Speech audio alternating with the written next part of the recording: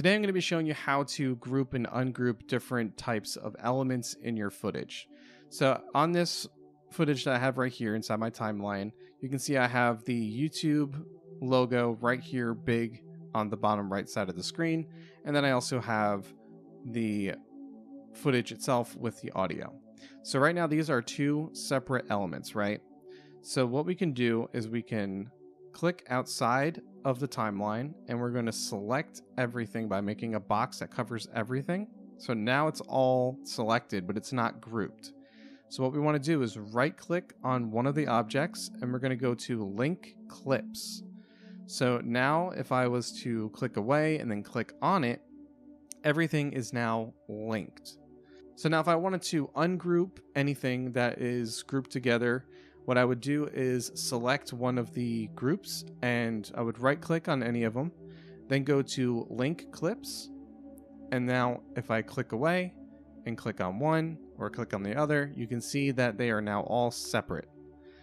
So I'm going to then relink these two together. And so if I wanted to move this one around, these ones aren't affected. But if I was to unlink, and let's say I wanted to move this, now this is going to be on its own, this is on its own, and this is on its own. If you're wanting to not do a massive selection like this, you can also just do Control on the keyboard and then click the individual items that you want, right click, link clips. So now these two are going to move on their own, and this one will not. But yeah, that is pretty much it. The linking clips is something super useful, being able to create groups, especially if you're going to be reusing a certain element in a video.